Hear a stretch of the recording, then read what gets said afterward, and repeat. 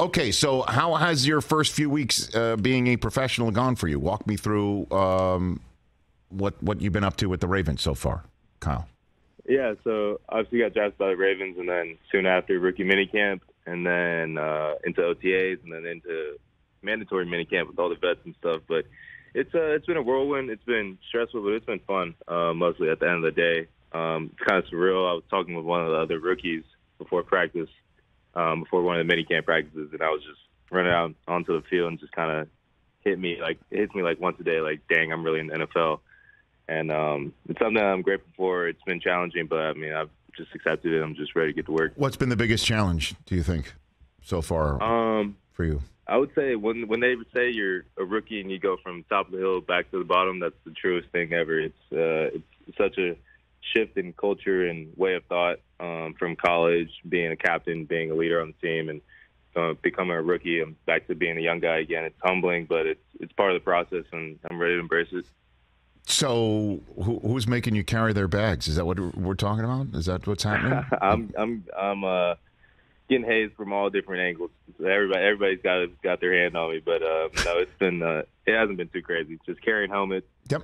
Going to pick stuff up. It's just the usual stuff. Oh, okay. Give me. What have you been asked to pick up, Kyle? And how far away? How far away was it? Because I've heard rookies have been made to drive like 60 miles sometimes to just get a special cup of coffee somewhere. I've heard that. I've heard stories like that. What about you? I have not done that yet. Don't give them any ideas. No. Okay. So what have you been asked to pick up? What have you been asked? An iPad. I had to go buy an iPad. I was reimbursed for it, if you were wondering. Okay. But I think if I wasn't, I couldn't say anything. No. But I had to go pick up an iPad. I actually forgot his case for the iPad. I got everything but the case, and that didn't go over well. What do you mean it didn't go over well? Were you sent back to the Apple Store for that? Were you sent back?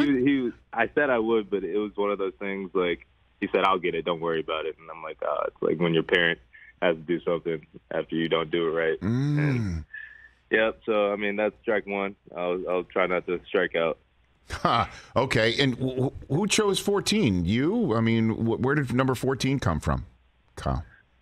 It's kind of funny. I've never really been into numbers like that. And sure. Coming into college, they asked me what number I wanted, and Notre Dame asked me, and I said, I don't really care. Just give me any number. I thought I would make the number if anything, and I feel like I did at Notre Dame, and I was 14th pick coincidentally, and 14 was available in Baltimore, and so I was like, well, this number's kind of following me, so made sense, and now I'm 14 again. What are your goals, Kyle Hamilton, for your rookie year? What are you hoping to achieve in your rookie years for Baltimore? I think it may sound cliche, but at the end of the day, one of my main goals is just gain everybody on the team's respect, because hopefully I'll be in Baltimore for a long time, and at this level, respect is a big thing. I'm a younger guy, drafted highly, coming to a room, a facility with a bunch of people and vets who've been doing it a long time, and I want to be able to establish myself within the organization, be comfortable making calls on the field, and people being comfortable with me making calls and stuff like that. So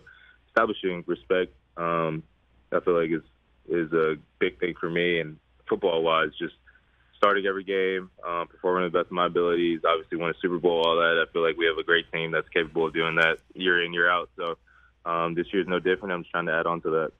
Well, I mean, if you want to earn respect, Kyle, I would make sure I get Lamar his iPad case when getting his iPad. That would be helpful to give Lamar his iPad case.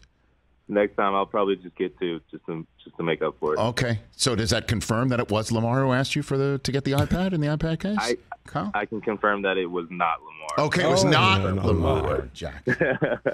Have you attempted to track him down in a practice yet, Kyle? Has that happened for you yet? They told us very explicitly, stay away from 8. So, I'm going to abide by that. And, I mean, I know at the end of the day, he wins us a lot of games, so I'm gonna just have to imagine that. Stay away from 8 is definitely a good mantra to have.